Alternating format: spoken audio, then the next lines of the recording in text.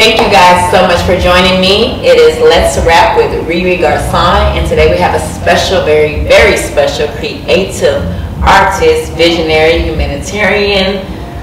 Oh my gosh, the actor, artist. Some of the documentaries are still acting, and a lot of the list goes on and on and on. I promise you, Miya baby. 2020 vision, I want all the loot. Not gon' trip if the sun don't shine. Not gon' trip, you know I get mine. 2020 vision, I want all the loot. 2020 vision, I want all the loot. 2020 vision, I want all the loot. Windows tinted, never rented, but I've been accused. Numbers up and we need no recruits. Leather loafers for the tailor suits. Making moves that you could never do. It is so good to finally sit down with you. Oh, no doubt. And get this interview in. So knowing you is eventful. It is eventful because knowing you makes you tap into your work and tap into everything that you got going on. It's a movement. It's a movement, and definitely need to sit down and get the people to knowing what's going on. You know, because a lot of stuff I'm like, I know him, but I don't know about this. Hold on, wait a minute. So introduce yourself to the people for me, my listeners, my watchers. I'm Miya baby. I'm an artist. Got it. I be trying to do stuff. Yeah. I mean, just really just trying to look out. Yeah. You know, doing what I'm supposed to do as a man. That's what I feel like I'm supposed to do as a man. Got it. Yeah, follow code. Got it. So you've been into this since you were a baby, a child, able to draw and everything, 2 years old, and posted displayed your first artwork in around what, 9-10 years old? Yeah. And it's been going ever since. Yeah, it's been dope. That's dope to have a family and parents that believe in you. Yeah, my whole family, my whole city. Yeah, the whole Asheville, city. North Carolina, like the whole place. Everybody told me, instilled in me what I was going to be. Yeah. They believed in me more than I believed in myself. That's amazing. Yeah, so I'm very thankful to have that. Yeah. That's amazing. That's very, very important. That's a very, very important thing to say. They believe in you more than you believe in yourself, but that was motivation. Yeah. You know, if everybody see it, why you don't see it? You know? I mean, because I don't look at myself in that light. Yeah. I just want to do I like to do what makes me feel good. Yeah. And I like making art. Yeah. I like making art. It makes me feel like, I don't know. It just gives me a feeling I can't really explain in words. Yeah. So. They call you a innovative, a creator. You also on a documentary, Color Outside the Lines, right? Mm-hmm. Which you actually learned from a teacher a long time ago. In tattooing. In tattooing. Yeah, Yes. in tattooing it was Julia Alfonso. But I had a lot of teachers, you know, along the way. Like my first art teacher, elementary school, Miss Mapp. Yeah. And Miss Mapp was like a really big inspiration to me. She was my first art teacher. Then I had Miss Whiteside, was my second art teacher. I just had a lot of strong women backing me, man. Strong black women backing me. So it was just like, you know, my mother was actually my first art teacher. Yes. I would sit on her lap and she would draw characters and I would copy what she was drawing. And it was like probably some of the most memorable bonding time of any human being I ever had. But I just remember sitting on her lap, you know, and I could remember all these things that she would draw and me copying it. That's trying amazing. to do what she was doing. Yeah. That's amazing. We learn by habit, right? Yeah. And teaching in the home first. Yeah. That's where it comes from. So yeah, we do know you derived out of Asheville, North Carolina. Yes, ma'am. You came here to Atlanta and made a movement, basically, because there wasn't one. There wasn't one out loud being lived. And you created a movement to be lived out loud. With City of Ink.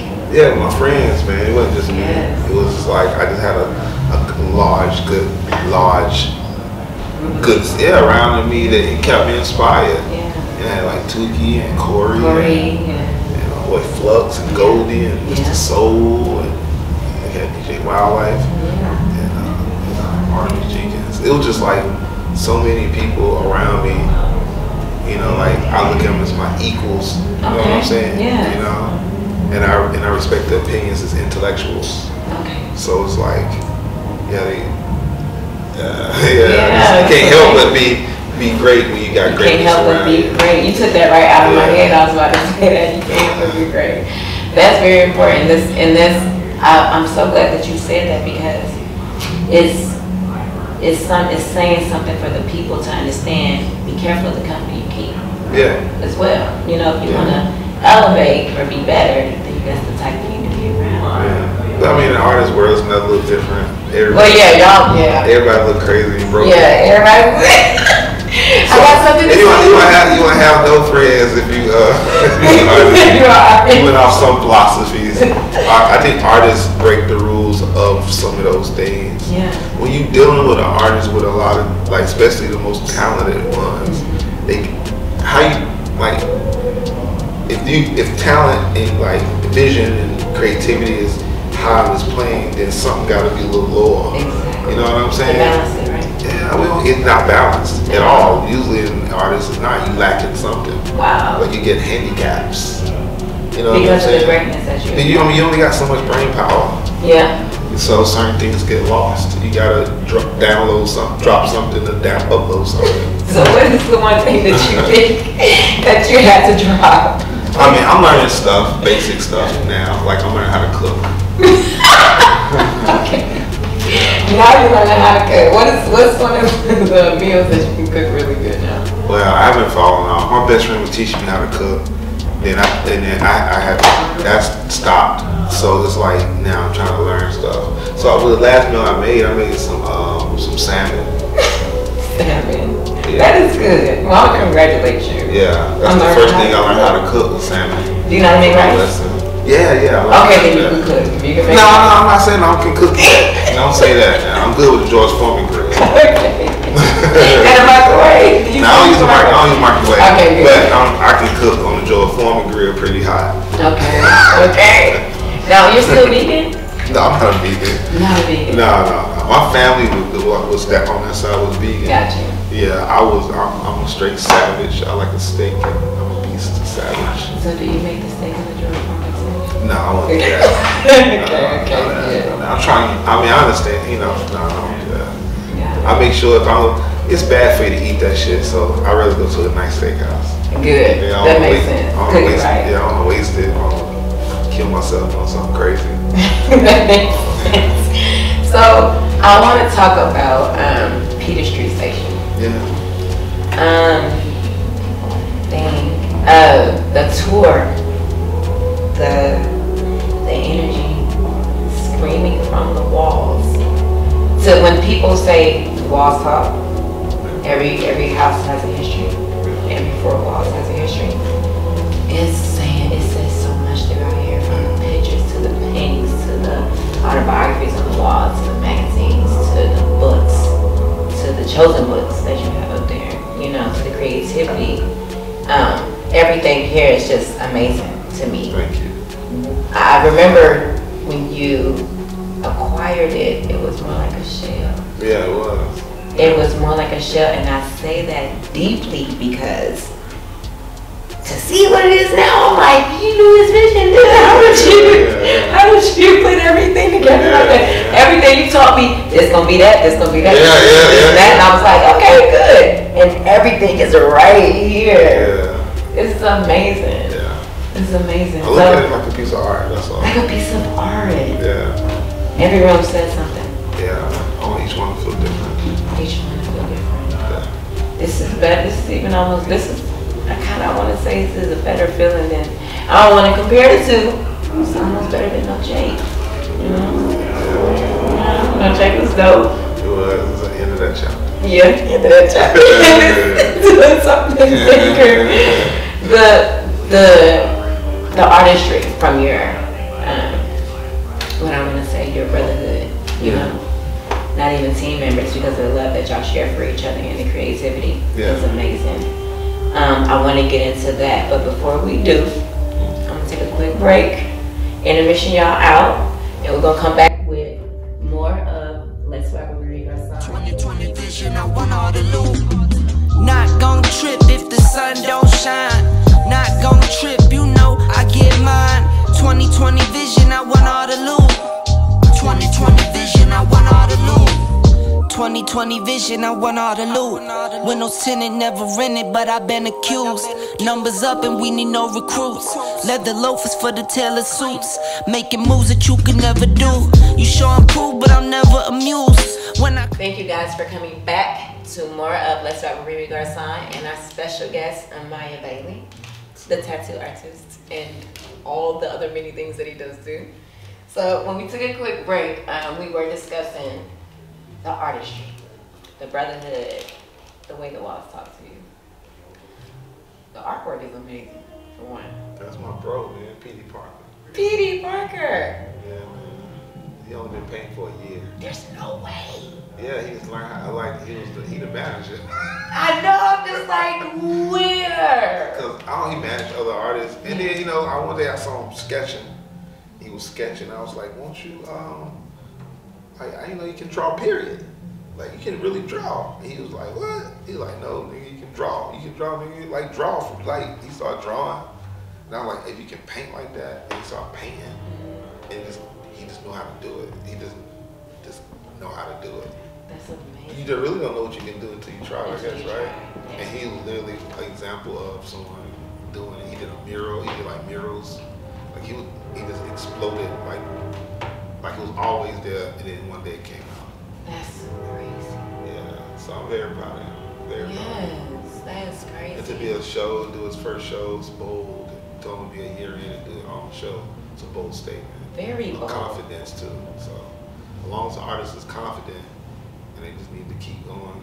You know. It actually magnifies you all's talents, even individually together, because he can, you know, to be able to have someone to travel next to you, with your work being great, and then you got more people coming up being great, and everybody's just great, like you spoke about the greatness. Yeah, I believe in, like, if everybody can hold their own, like as a king or a queen, hold their own, then you really know why we all together. Yeah. Because you don't really need, if you're there, you don't really need no one else. But you here together for a reason. So sometimes it could be for competition. Sometimes it could be for camaraderie. Sometimes you can be yourself. It could be for everything. So, you know, but it makes you a better artist. Yeah. That's the point. Yeah. Yes, it has to. It has to. It's an institution, you know, like a temple or something. So they feel like you gotta. The mind. If they could create a machine that could dive into you all's mind, it'd be a roller coaster. Yeah. Kind of like, I would say, what is Michael Jackson's video where it was everything going on in it? What was it?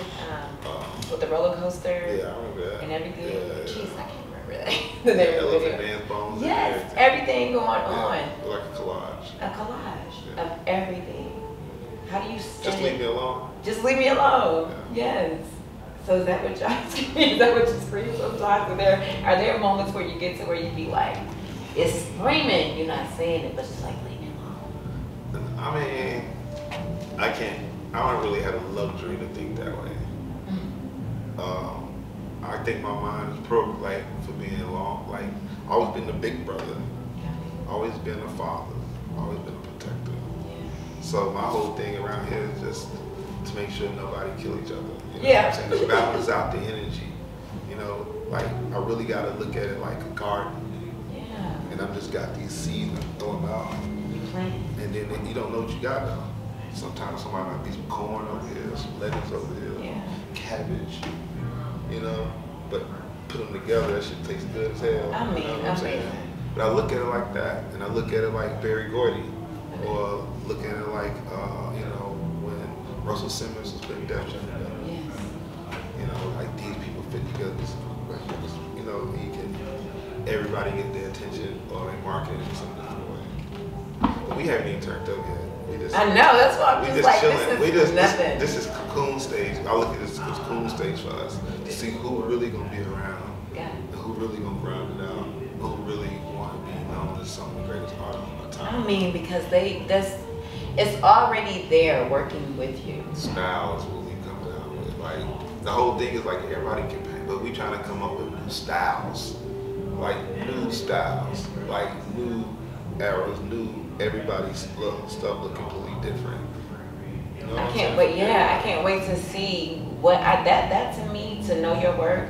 That's crazy to think, like, what are you going to create next? Glow in the dark jumping tattoos? Like, what is next? Because you develop your own way, like with your free hand. Oh, with tattooing? Yes, with tattooing, you got your own. Everybody, there's a Miya baby stamp. When you do a Miya baby tattoo, everybody, oh yeah, I know we got that. Oh yeah, I know we got that. Everybody know. You know, how much I got that? How much is tattoo? Undisclosed, just go on the site and book your time and I'll see you. But it's worth it. It's worth every single penny because somebody is going to say something about it. Because it's not just a tattoo. But it's affordable. It's still affordable. Tattooing is the more affordable art. It's the gateway to my other art. Everybody. So like, think about it. Like the black community, we didn't grow up with the luxury of having paintings in our homes.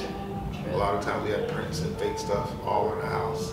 No different than the white people who have all these luxury rituals and stuff in their homes and can pass. Their grandmama passed us down to them and this and that. But we didn't have that, so we were a little behind on that. So tattooing is the hook to reel them in, because people are like, oh, that's a nice tattoo. And you reel them in, now you teach them about art once you got them. Yes. So it's just a tool. But you've been on that from jump. You've been on that. So my whole goal is not to divide the arts at all. It just tattooing is one of my disciplines that I do. And as the artists I'm under me, it can be one of the disciplines they do. Because you gotta do all these other stuff to create a new style in tattooing. Yes. So it's like, the whole goal here is just to create new tattoos that don't look like nobody else's stuff.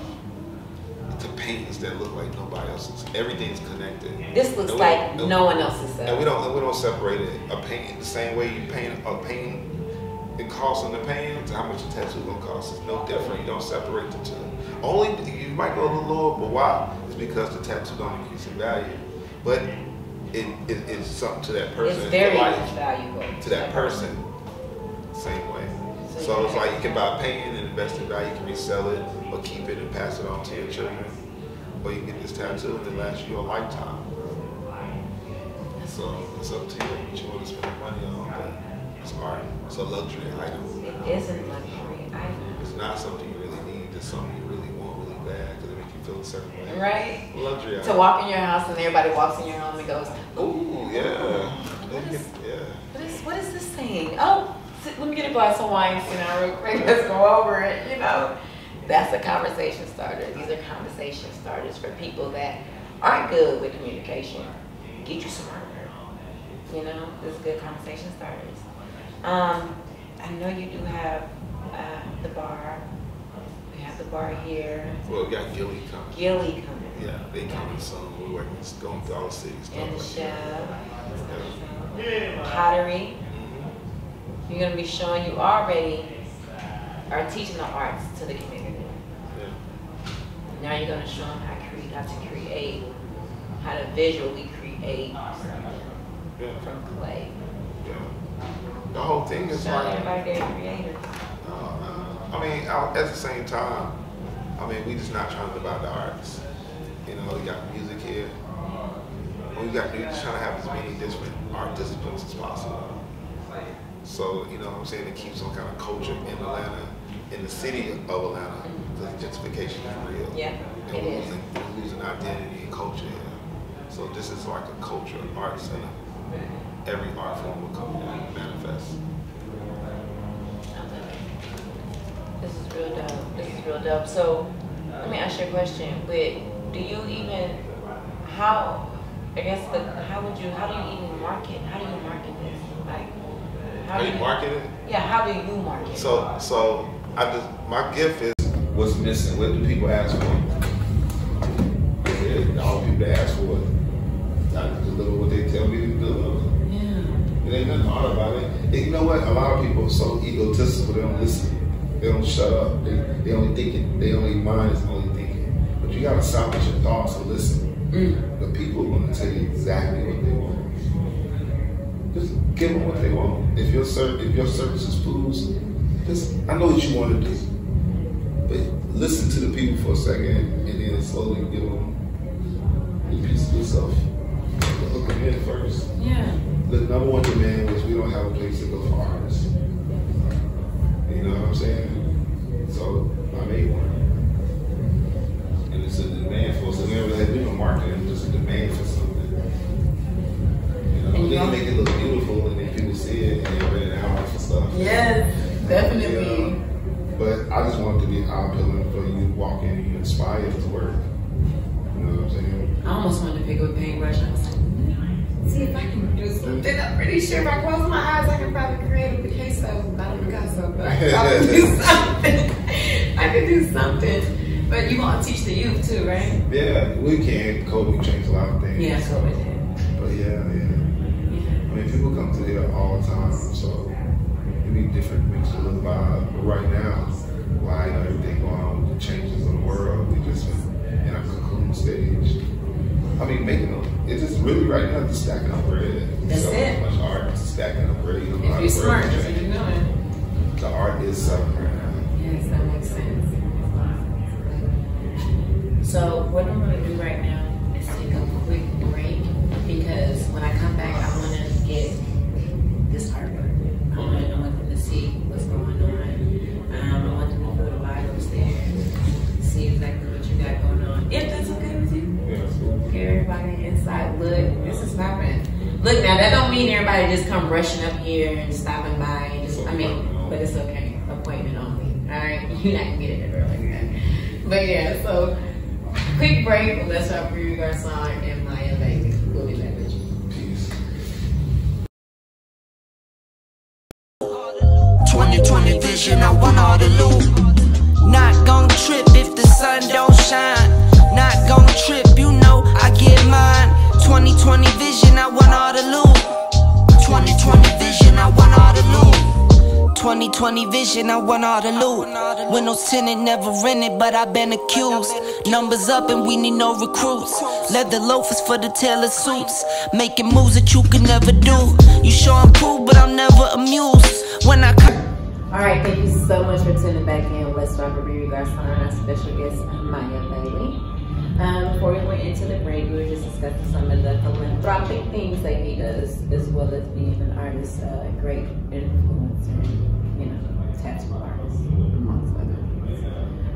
But I do want to get into this new series that you have of your drawings. I want to get into it because, you know, I feel kind of special. I was the one, you know. They weren't regular drawings. Like, these weren't just regular nude drawings. They were lines of lines of lines of lines that made a flowing picture. That's right. Let's get into that. Like, where how did you, I don't even know. Well, it started off because I was working on this series of paintings for a collector, and I needed, he didn't want models. So I got friends. The first one were like, people was like, damn, you know, regular, everyday person. It was like, oh, I'll be a model for you. Mm-hmm. They, you know, I talk to my friends about the project, they're like, I'll do it. And then I just draw them. And then once upon I see that one, you know, I go, oh, draw me. And then, but the whole thing was, it was so many people asking. I had to kind of go by energy or go by body type. Mm-hmm. You know, so like, I guess just my slinky. Mm-hmm. You know, but I would go to every body type of woman, mostly black women, to represent every spectrum of I don't want, you know, like nobody ain't gonna sit around and have a six-pack and shit. You know what I'm saying? Like, I want real life people. So when someone see like, oh, that look like me. Mm-hmm. When they can see themselves in the piece, it's gonna sell. And so I just did a collection of these drawings because I needed all these different poses and angles for these series of paintings. So those were the actual just the sketches and ideas. And once I got that in memory, how someone's body is like shaped and everything, I can kind of draw me and paint them in any position I need them to be from now on. like memory forever. You know, so it's like, but once you draw, it's like, I got the drawing, I got the shape. I can't just look at it and then remember it forever. Yeah. But if I draw it, I can remember everything about it from moving my hands, and I can just remember it. And now I can draw this person any way I need to draw. That's amazing, because it comes out like that. It's amazing. Dang, I want to get some of this footage. Yeah. I want to get some of this footage. I want to talk about it. Alright, well, this piece for one. This is amazing. I can't say talk about it. No. I just want to see this piece, but I want you to take me to the artwork. Take me around. Okay. But this is the gallery. This is the gallery. Yeah, this is the gallery. This is the work of P.D. Parker's first solo show, Heartbreaks and Heroes. He actually curated himself and was the artist himself. So this is a one-man show what you're seeing right now. And it's his first show. So I'm very proud of my brother for even doing this, you know what I'm saying? Because a lot of people don't have the courage to do it. And he stepped up and did it. And he proved himself to do it, you know, by keeping grinding. So that's amazing. It was a good start. I can't wait to see what Uncle Bree do. I know, right? Yeah. When you have that, is that he's gonna be after? No, Bree's a girl. Bree's a girl. She's gonna be after him? No, she's not after him. I think it's a sculpture show after this. Okay. Every other month, we got a guest curator to give us a break. So like this month is one of ours. This is an in-house show. And then the next show will be a guest curator, so we can take a break. And then we'll get ready for another group show. She's the one that you have on the left side? Yeah, she's my apprentice. Yeah, I saw Yeah, she's really like a great painter, great artist. She's creative. She's a Renaissance woman. Yeah. And she's a mother. She was going hard. She looks very creative. Yeah, she's a beautiful woman. Yes, she is. Yeah, she be getting it down. Yes. I can't wait. I gotta get sit down with her. Yeah, you gotta talk to Bree. Yes. She's on vacation right now. So, and I want to get the very first room that we come into. Yeah. And coming in, we didn't even get a chance to discuss that one. Yeah, nice and cool going down over there. That's my record collection over there. Okay. Well, something, you know, when people want to add on to the collection, they got something to it. We got an old school vinyl. We trying to keep all that type of shit alive.